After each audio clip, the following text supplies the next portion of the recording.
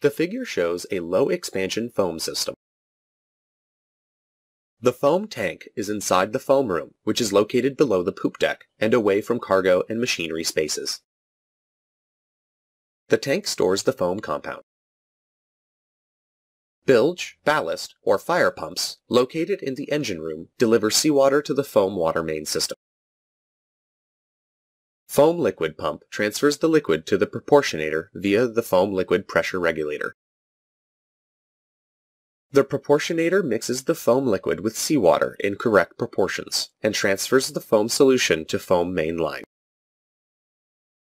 From the main line, the liquid further branches into hydrants and foam monitors located on the deck. If required, portable foam applicators are fitted onto the hydrants. When the foam solution is expelled from the monitors, it mixes with air and generates air foam solution. Low-expansion foam is used to fight fires on ships carrying flammable liquid cargoes.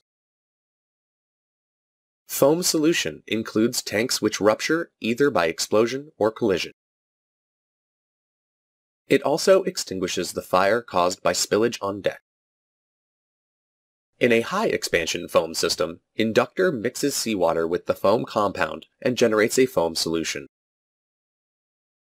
This foam solution is passed through spray nozzles which scatters the foam solution onto the nylon mesh.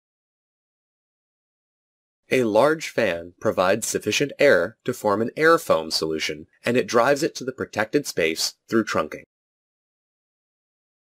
The foam generator discharges foam through fixed discharge outlets. To fill the maximum space to be protected, discharge should be at a rate of 1 meter depth per minute. The quantity of foam forming liquid should be equal to 5 times the volume of the largest space to be protected. The volume of foam forming liquid equals 5 times volume of the maximum space to be protected. High expansion foam is suitable for fighting fires in enclosed spaces.